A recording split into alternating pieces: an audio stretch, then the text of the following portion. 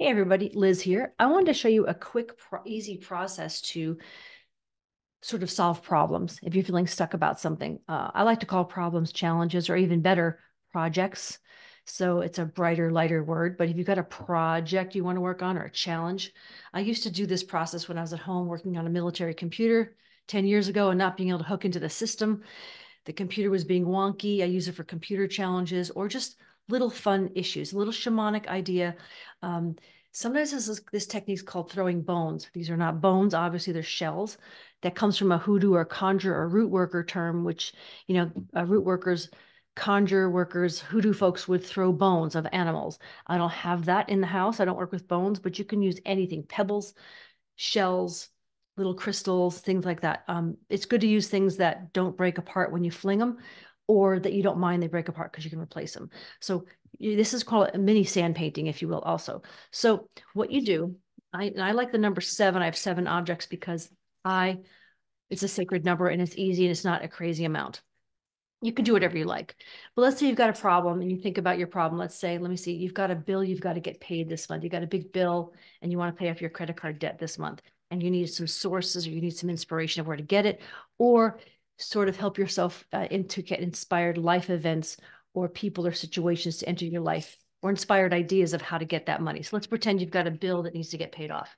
What you do is you hold the objects. Again, there are no rules here, just the idea. Hold the objects and think about your issue for a minute, your project. And then what you do is you fling them. Now this fling that I've just done, oh, this one came off screen. This is basically a representation of your subconscious mind throwing these bones, if you will, these shells, these objects, to demonstrate your challenge about the bill you have to pay off this month. You want to get your credit card paid off, blah, blah, blah.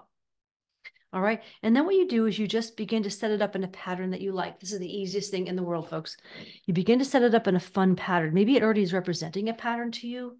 Like I'm seeing like a V that goes this way. So maybe I'll just simply, I don't know, I'll make it a fun direct V, like a flock. Let me put it in the center of the screen. You can begin to set it up in or maybe in a sacred geometry pattern. I think I want to put this big one in the middle and maybe make it like a pretended star pattern. I don't know. We will just do something like this. I don't know. I'm just kind of come up with this is live, folks. This is not planned. But trying to figure out, maybe I could do, yeah, maybe like an angle like that, and then take the 2 little ones and go like that, and then have it kind of go like that. So that's a pattern that I think I want to do today. Maybe I'll put that right there. A little pattern I want to do today to sort out paying that bill. Maybe I want to turn this little scallop this way and this little scallop this way. Who knows? But you can do this outside with larger object. I did do a sand painting video as well. Maybe I'll link it here if I think about it. But this is an example. Then you can leave it on the table and understand that your challenge is going to be solved. You're going to have an inspired idea of how to make the money. Someone's going to give you the money, or you're going to have a person, life event, or situation come up where you're going to pay that bill. That's just an example, but that's a simple table sand painting, just a way to order your mind. And it's a lot like walking a labyrinth. It orders your mind. But I wanted to show you that. It sounds crazy, but it really works, guys. Give it a try. It's probably the shortest video I'll ever do, but take care. Bye.